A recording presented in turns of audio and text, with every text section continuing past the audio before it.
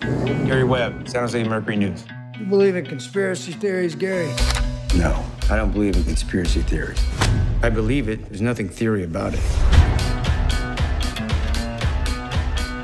Was the government aware that you were smuggling tons of cocaine into the United States?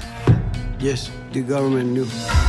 This leads to very sensitive national security matters. National security and crack cocaine in the same sentence.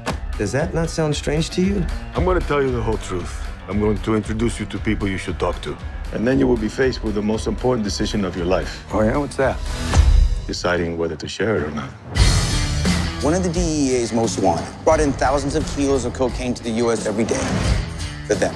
For who? The U.S. government. Jesus. I couldn't sell it fast enough to keep up with supply. Some fancy information you have there. Dangerous. What you found here, Gary, is a monster. Are you telling me that I should just walk away from this? You'd be an idiot not to. This story scares people. I'm your big brother. Well, it should. There are ongoing operations you're in danger of exposing. We know you were in Nicaragua. Am I being followed? They find a solution. Where you be for the revolution? I thought my job was to tell the public the truth, the facts, pretty or not. We'd never threaten your children, Mr. Webb.